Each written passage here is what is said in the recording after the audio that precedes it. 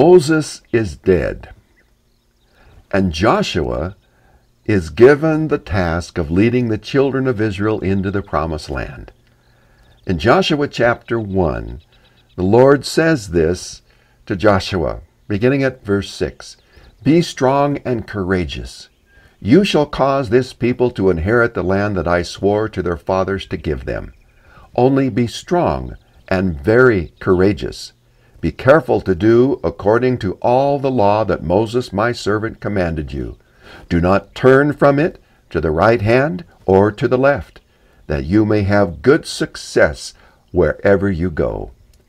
This book of the law shall not depart from your mouth, but you shall meditate on it day and night, so that you may be careful to do according to all that is written in it.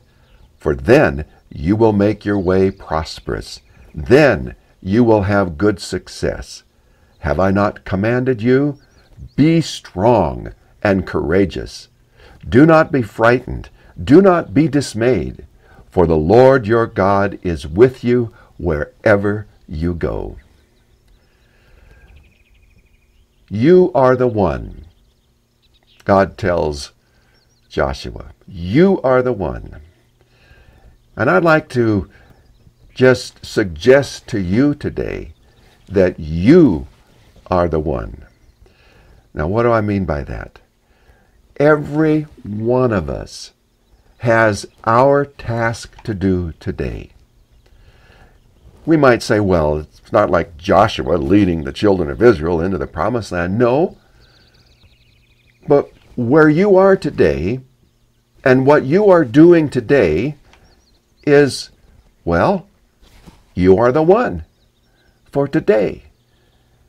If you are teaching a class in school as a teacher, you are the one. If you are a real estate agent, helping people find homes and sell homes, you are the one. We don't need to think of this just in terms of preachers and people who are in full-time Christian service. Wherever you are today in your life, my friend, you are the one. And so you can claim these wonderful promises for yourself. No matter how mundane you might think that your tasks are today. You got laundry to do? You are the one.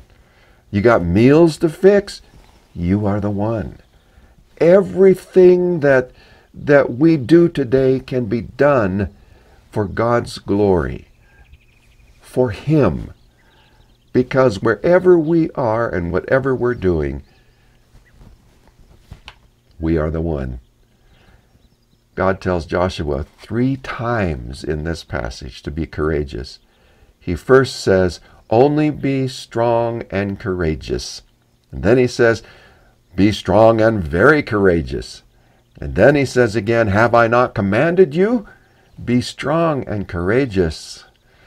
So be strong and courageous today in what you have to do, and understand and embrace the concept that what you have to do today, where your life's journey has taken you and the tasks that you have to do today, you are the one.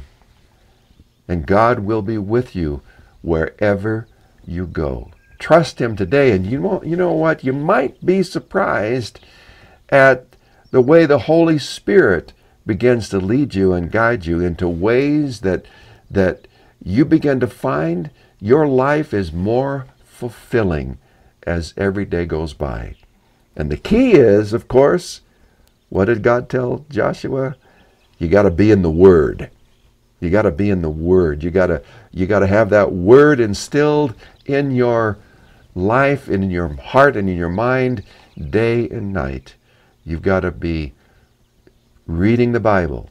You've got to be meditating upon the words and allowing those words to change your life. But dear one, oh dear one, today you are the one. Do not be frightened. Do not be dismayed, for the Lord your God is with you wherever you